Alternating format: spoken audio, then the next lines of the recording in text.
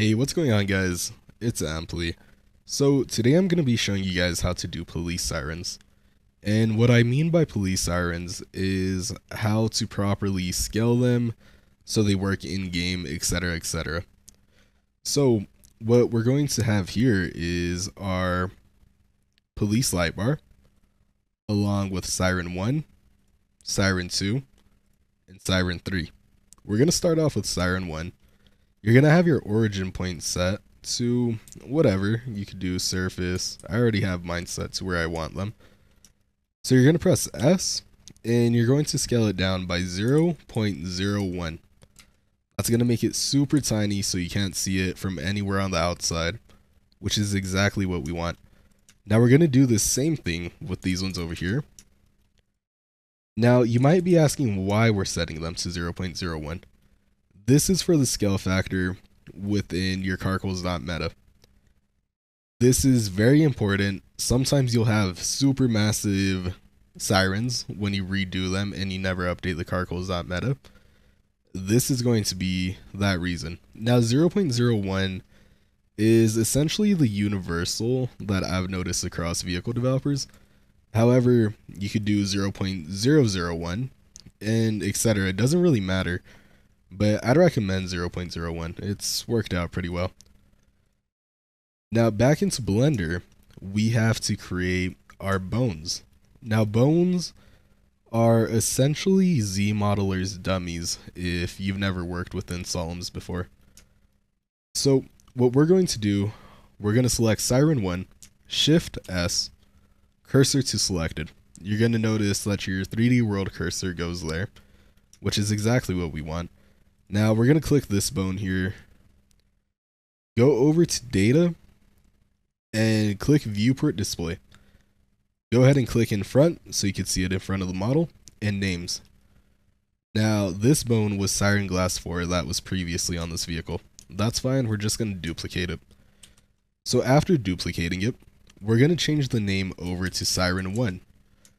Now once we have it renamed, we're going to press Shift S, selection to cursor.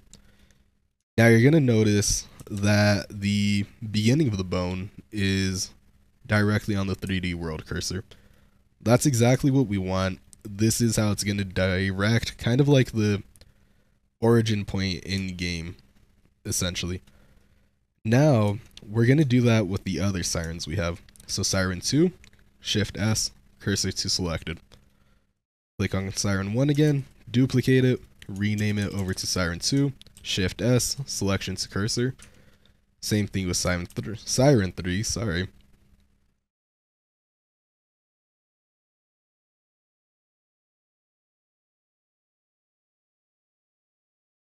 Alrighty, so now that we have Siren 1, Siren 2, Siren 3, we're going to go look at our bones real quick.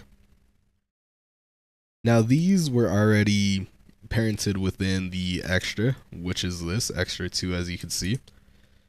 Now if they weren't parented per se, you would need to, or else they're going to stay showing within in-game basically. So make sure it's parented to whatever extra if you have it set to 1. If it's a misc, it doesn't really matter, but it does help out with your workflow since it's a lot more organized. Alrighty, now that we got that done, we're going to go click Siren 1 and we're going to apply the scale. To get into this little menu here, you have to do Control A. Do the same with Siren 2 and Siren 3. Now you'll notice here, if you try scaling it, it's going to be super hard. But once again, the scale factor comes into play here. If you scale it by 100, it's going to come out to the exact same as before. That's exactly what we want. If yours isn't doing that, redo the tutorial. Alrighty, now that we have these set up, we're going to go over to sollumz tool once again, and we're just going to LOD it. You should already know how to do this by this point. If you don't, then you might want to learn sollumz a little bit more. All that remains now is to make sure they're set to the correct vertex group. This is essentially leaking your dummy slash bones. So here I already have mine set, but we're just going to make sure. We're going to go into edit mode, and assign it. We're going to go ahead and do that with all the ones that we just messed with. Alrighty, so these are all linked together. We're going to go ahead and export it. Alrighty, so now that we have it exported, we're just going to go ahead and drag it into your RPF Explorer. This will create the actual files. Now here you can see we have it. So we're going to focus on Siren X for a second. So this is essentially a tool to visualize your sirens for the most part. It's super useful. And I already made a little pattern here. For light bars, I don't recommend using only 3 sirens. I'd recommend at least 6.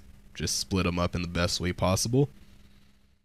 You'll see these little arrows at the top of Siren X. So this is the direction the siren is facing. If we go back to Dawn Star over here, up here at the top, I believe. Yeah, right here. So delta slash rotation. This is really important. If you don't have it set correctly, it's not going to work. So the front is obviously the front. That's 0. So 2 is considered our front, which it's already onto. Right is considered the passenger. 1 was considered our passenger here. So it's already set to that. And then left is considered the driver. So there we go. It's now facing the correct directions. Now, sometimes you can have issues over here in Blender as well. Sometimes having it facing front will work, sometimes it won't. I actually meant to have them facing the opposite direction. So we're going to go ahead and fix that. Now, if you run into this issue yourself, you could just click the tail of the siren bone, Shift S, put your cursor to it, select your entire siren, rotate it, and then selection to cursor. It's as simple as that. So there we go. We have our left, our front, and our right. We're going to go ahead and re-export that now. So now that we re-exported it, all we have to do is re-import it. Well, that's doing that. We're going to come on over here.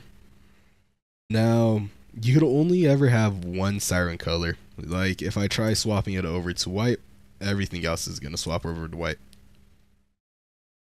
Your BPM is beats per minute, essentially. So if you put this all the way up to 1200, it's going to go by super fast, as you can see. I'd say the sweet spot is anywhere between 600 to around 800. Once again, it's just up to you to play with it. Now, we're going to export this.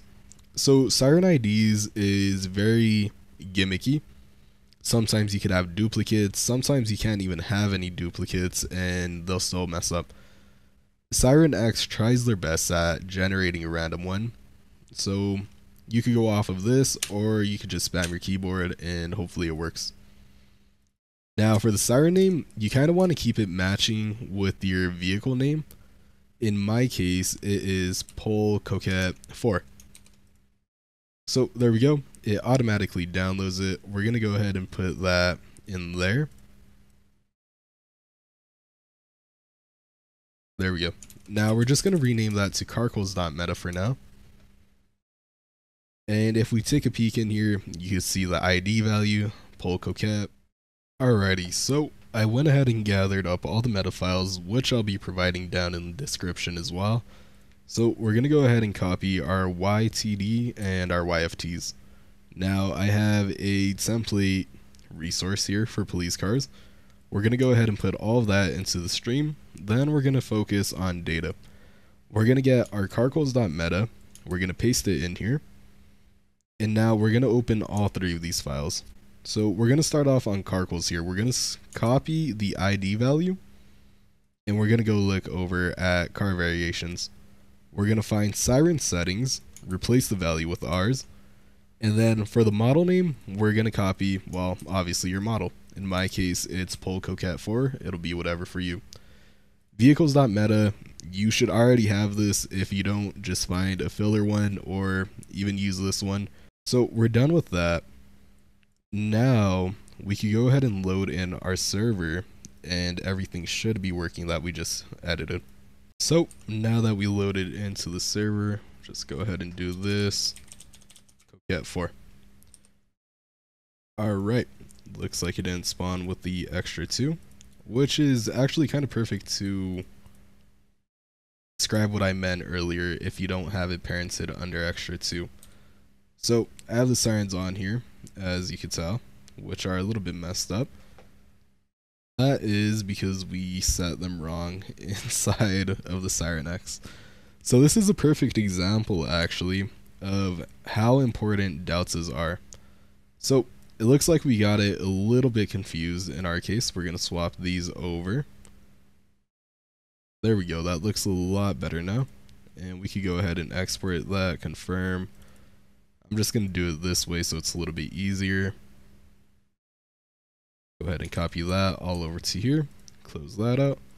So now we're going to go ahead and restart the server. I went ahead and restarted the server. Let's see if that fixed it.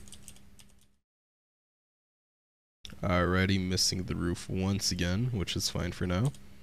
So there you go. You could see that messing with the deltas once again, correcting them, fixed our issue that we were experiencing.